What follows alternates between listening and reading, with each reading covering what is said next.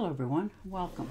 And this will be your general weekly reading for the sign of Cancer for the week of May 2nd through the 8th of 2023.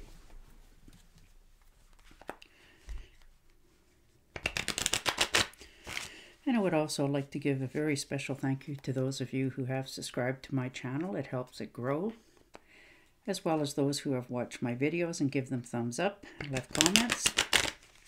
Thank you very much for that.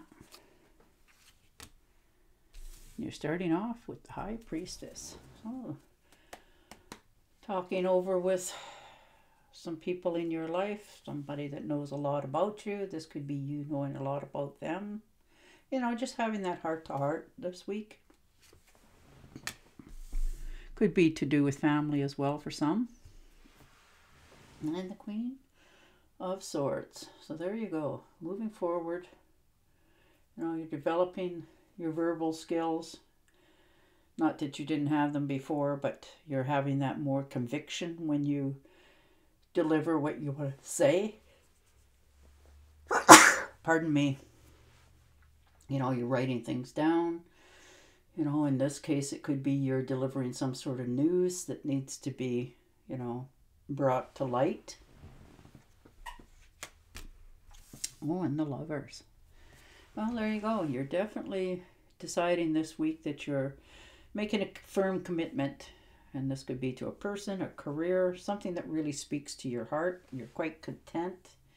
You know, you're just feeling over abundant in happiness and love, and your heart's filled. That sort of thing. This could be the week that you decide that you're going to take a risk in a new job. You know, something that really you've had an interest in for a long time and you've decided to follow that path. For others of you, this could be becoming more involved with a partner, maybe getting engaged, maybe deciding to move in with one another, you know, or in doing an investment together in something in your lives as well, you know, getting a new partner. And the Strength card. And you're learning not to repress your feelings when you're talking to others or in matters. You're getting straight to the heart of what it is that you want an answer to. And until they answer it in a way that you understand it, you keep pursuing it.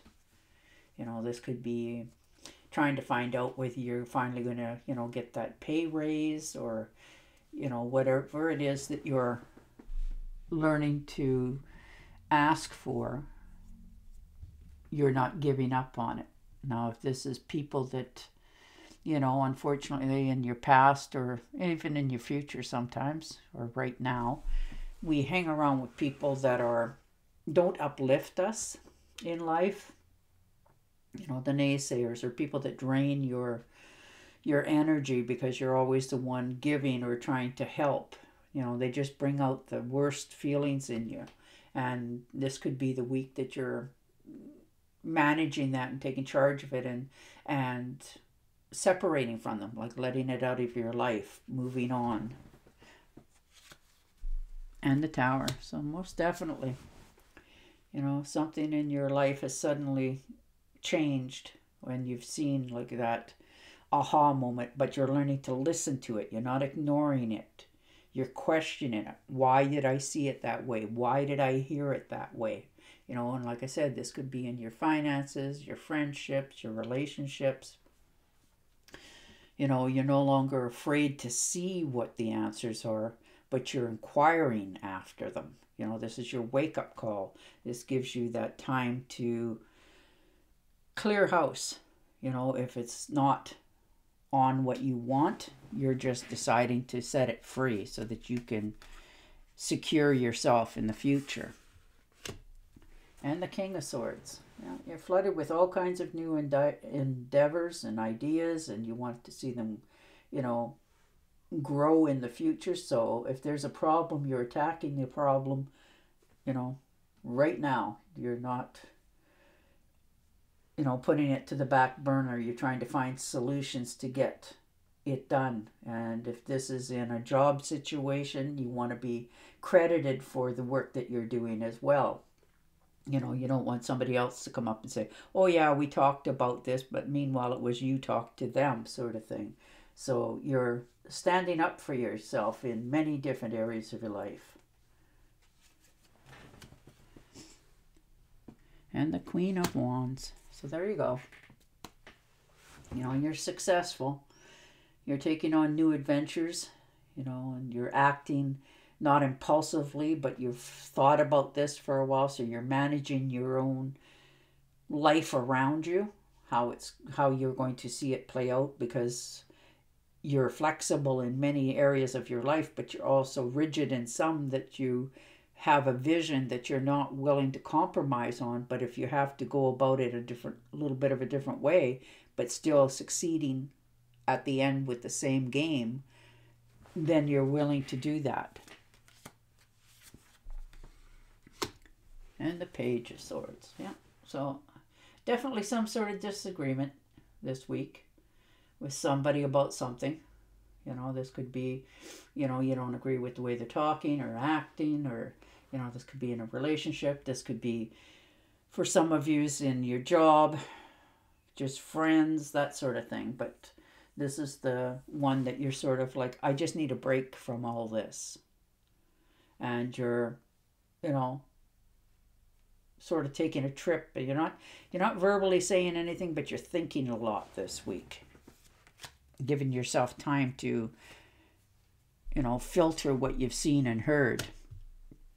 And the Death card. Yeah, because you're not going to go through what you've gone through in the past. You've already told yourself that. You've learned that lesson. And these are the shake-ups and wake-up calls that you're getting this week, so that you can make that executive decision once more in your life, but faster this time. It won't cost you as much mentally and physically. And the Five of Cups. So there you go. Most definitely, you know, taking that time out, looking at all your options, you know, your relationships, your unsuccessful relationships, your disappointments in life. You know, that could be in your career moves, maybe a dream job that you thought about doing. You're starting to understand that, you know, it's not viable, that sort of thing. But you're learning that that's okay, because it's showed itself now. So now you can, you know, alter your course and go about another turn in your life and keep moving forward. And you will. Yeah, and the Wheel of Fortune. So there you go. You know, it's a very lucky card. You know, your things in your life and your decisions are starting to pay off. You know, this could be an increase in your money. This could be an increase in your love life. This could be, you know, that big career break that you've been dreaming of, and here it comes, sort of thing. You only thought it, but now it's coming into reality for you. You know, everything happens for a reason, they say. Sometimes it's not a happy thing, but it does teach, and this is the new beginning for you. The wheel is turning positive, but it's still moving forward. And the Judgment. So there you go.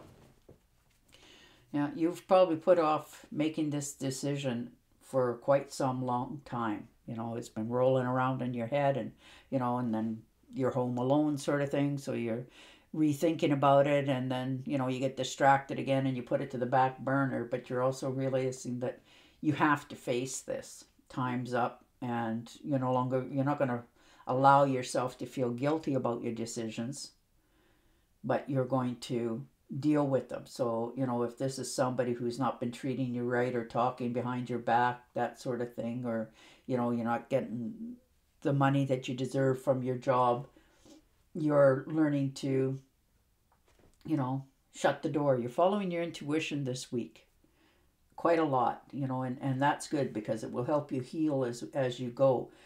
You know, sometimes the lessons in life are not pleasant, but they're there for a reason. And the Justice card. All right, so that could be a court appearance for some of you, divorce settlement for others, and then again for others it could be some sort of legal contract. Maybe you've decided that you want to go work somewhere, but they're demanding that you sign a contract in order to work there, that you're going to be in that position for the next, time frame. So you're clearing your ship here. If there's old accounts that need to be dealt with, you're dealing with them, but you're moving forward, and it's going to be done properly. All right, I'm going to pick and shuffle you an Angel Oracle card, but you're moving on a positive note. You've made some, huge strides in your decisions and your ideas in life this week.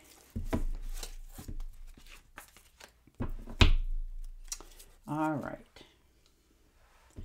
Your emotions are healing, which enables you to open to greater love. I will help you release anger and unforgiveness from your heart and mind. Well, that's beautiful. And on that note, I will say goodbye for now, and I will talk to you again next week. Until then, stay safe, stay healthy, and bye for now.